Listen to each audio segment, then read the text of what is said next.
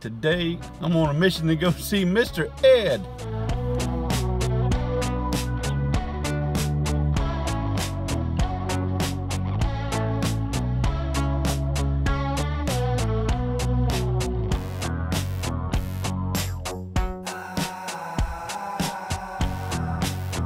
So here's the plan. I'm almost to the Abbey. The Abbey set up a meet and greet for Mr. Ed so people could come by and shake his hand.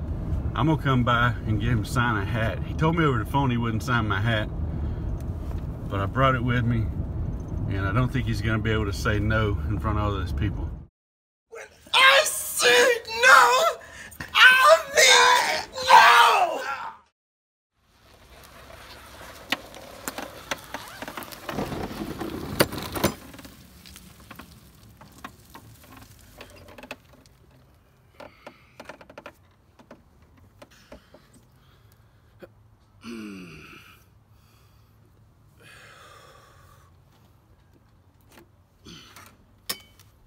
.628 Dirt Rooster, where beekeeping is a way of life, now has a branch office here in Doi Saket, Thailand, where also beekeeping is a way of life.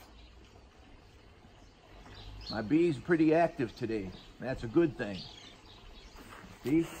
Right here, 628. Dirt Rooster. We're about to do a very large removal. What I think is going to be a very large removal on a hive and a vacant HUD repo. It's been vacant for about 4 years as far as I know. They've been in here long enough they've chewed a hole through the wall in the kitchen and gotten in the house.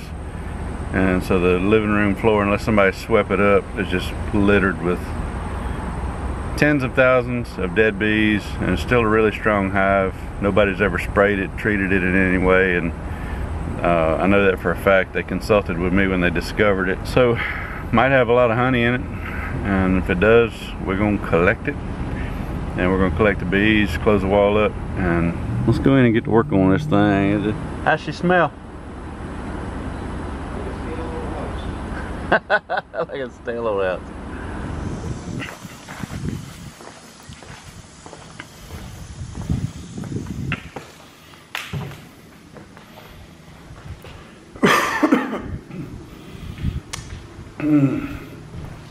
What a stench.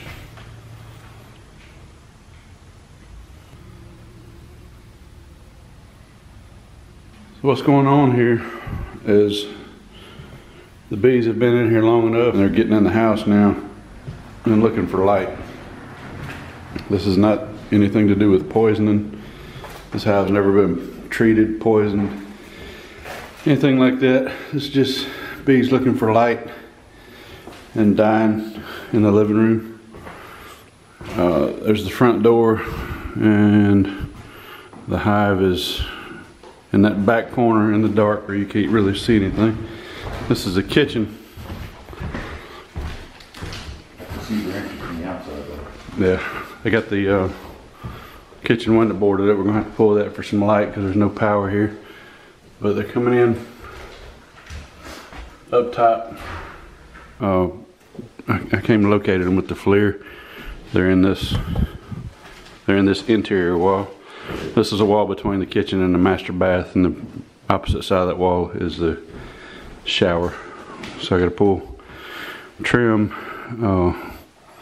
paneling, and then there's sheetrock behind that.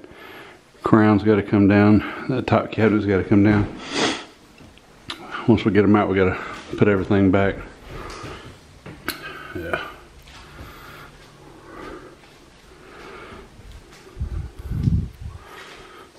So they're also getting in this little, I don't know if this was a den or what. I hate to walk in here, this floor's so soft.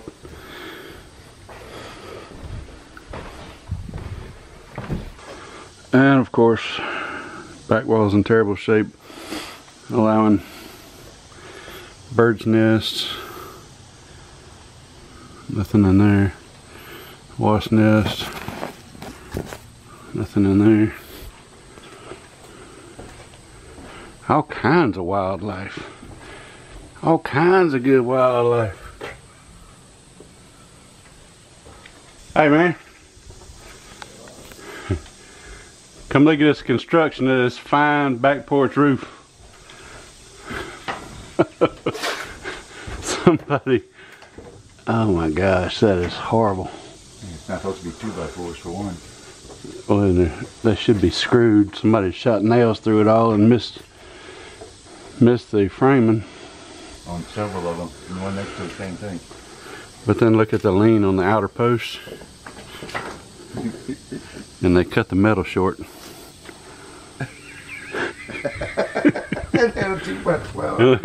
And look up top here. Shorted on the metal and no flashing. Wow, must be a really nice leaky spot. Yeah, it's gonna be. Look how wet this wood is right here where they're coming in and out. So we gotta take this board down. Yeah. That was easy enough. Yeah, it's only packed up. Perfect. That's it. Now we got light to work. That looks further over than that wall. That is. No, it's right at that. No, that wall's right here. I'm standing here looking at it.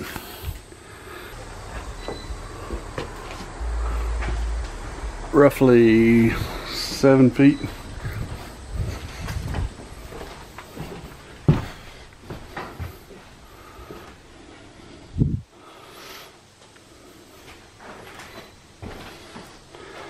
This utility room looks like some kind of a torture closet. Yeah.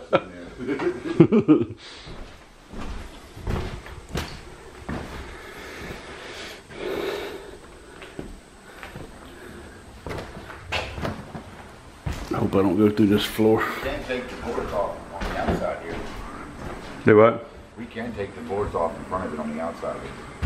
Yeah, but that's just the entrance. The whole hive's inside. Try and stop them from getting any further in. Because right above where they're at, it's literally 2 boards going, they're both 8 feet. Yeah. So they're accessible the whole 9 yards. Yeah, I hear it. But we're working inside. It's mega humid, a little hot, but we're working inside. I live in the south. Out of the rain.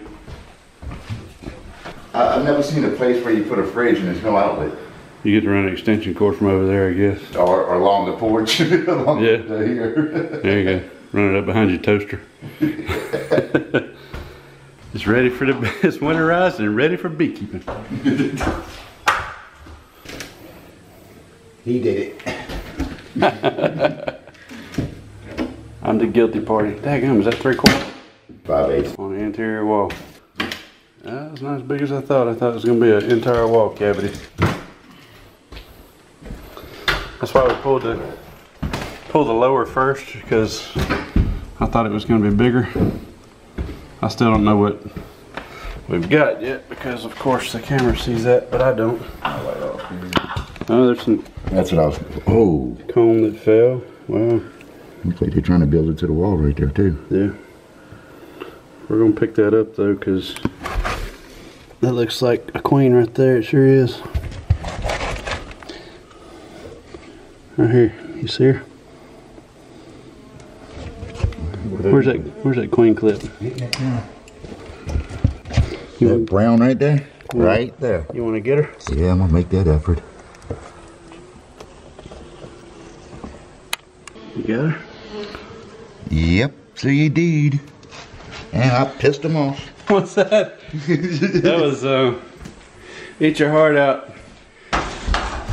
Jeff, Mr. Ed, Yappy, JP, everybody else. That's how we do it here. Just open the wall and grab her. We're not even into the hive yet.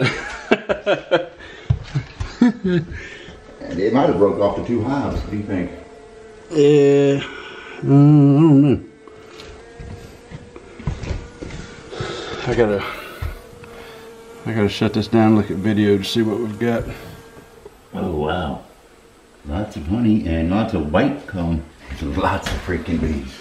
Yeah, so I don't know what we're gonna get into them right here. I don't know what this queen was doing way down in the bottom like that, because that section of comb that fell wasn't a recent fall. But there's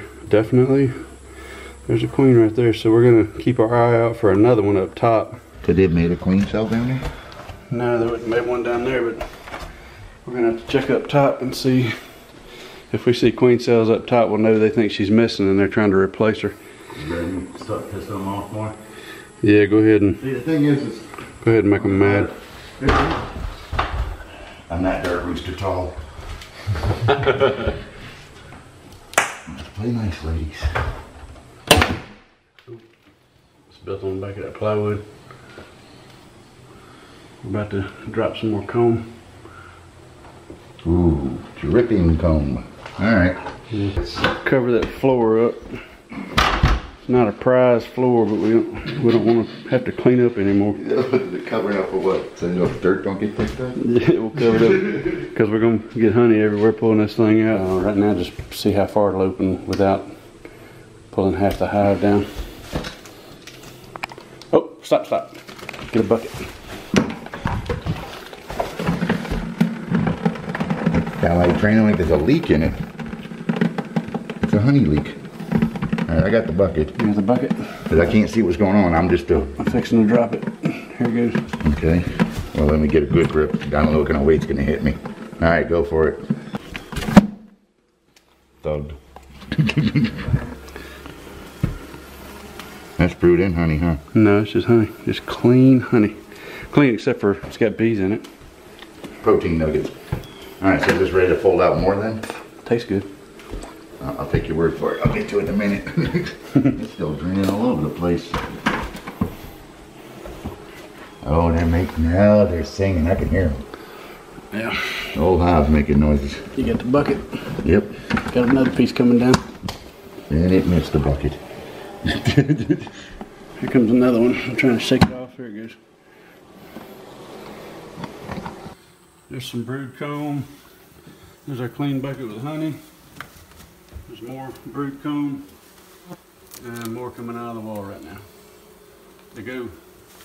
Hive goes up beyond that board there up to the top plate, but we're getting into honey up there. Right now we're just cutting out brood. Looking to see if there's a second queen. I don't think there is. I think that one queen was going to be it, but we're going to keep an eye out anyway. I don't see nothing but little bees.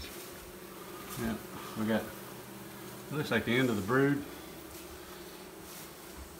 And if she's been down in the bottom there, it hasn't been for very long because there is very young larvae. I hadn't looked for eggs yet because it's so dark in here. Cut this off. Yeah. And then start collecting this in the clean bucket, huh? Hang on a sec. That's it on the brood comb. All these bees were outside. We smoked the crap out of, well, I can't take the credit for that. I didn't smoke the crap out of them. Somebody did. They all went outside and we cut a bunch of the honeycomb out. And we just went outside and took about a 15-minute break because it is smoldering hot in this place. There's a sauna in here. And while we were outside, all the ones that were out came inside to clean up all the cuts we made, which is perfect for me. It makes it a little easier to work when honey's not running down your arms and your hands. Had a bucket down here catching it as it was dripping. So what we're going to do now is start vacuuming bees. Once we get the numbers down a little bit, we'll smoke them again, run them back outside and cut the rest of that honeycomb out, because what that board up top is covering up to the top plate, and all that comb from what you see up to the top plate is solid honey. And then when we're done with that, we got to open back even further because there's more comb behind that plywood there. And I think that's probably all going to be honey. So shouldn't be a huge deal, but it's probably going to be messy. So we got the plastic on the floor, buckets catching honey, and our queens in the windowsill like a summertime apple pie. Cooling in the windowsill. There she is on the bottom.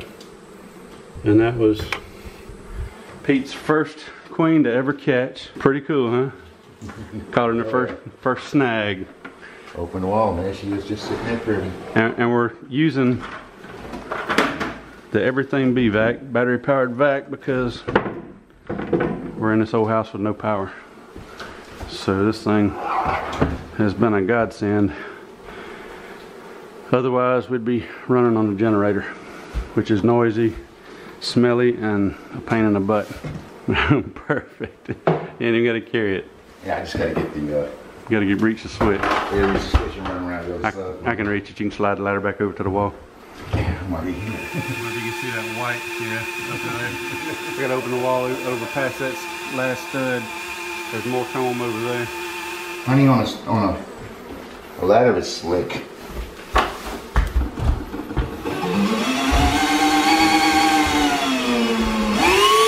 That's full throttle. We're gonna run about right there.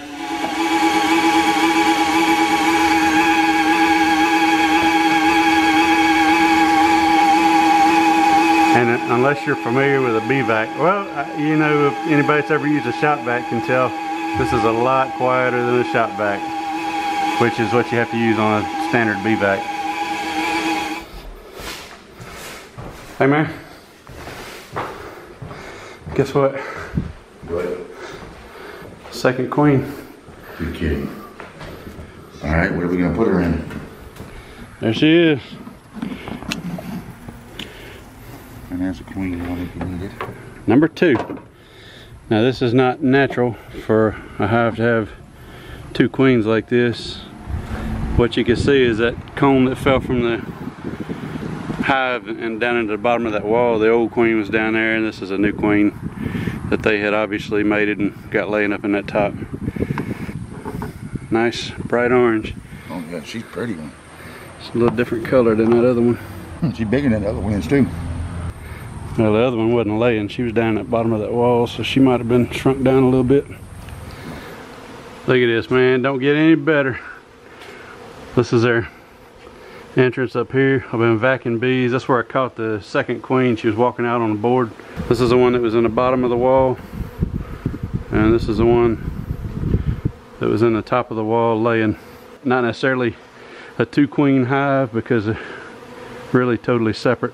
6.5 feet apart roughly. But what we got right here is a bunch of field bees trying to come back, plus what we ran out of the wall smoking them.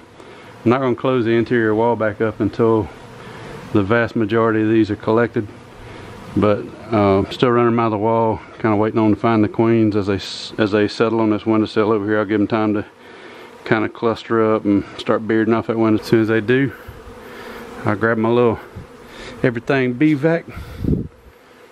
See the link below if you want one.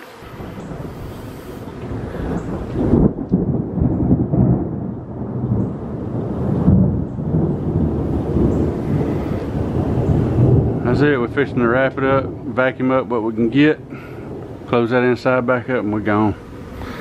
It's about to get nasty on us.